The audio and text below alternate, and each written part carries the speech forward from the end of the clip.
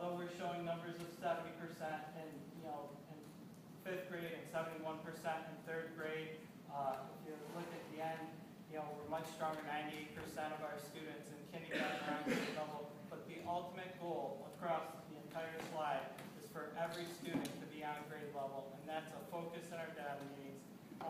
In the next slide, we'll see math. And very, very similar thing, but I want to point out in our fifth grade math, 69% of our students on grade level. In math, as we look at our trajectory, it stays fairly high, so we're fairly consistent with what we're doing. But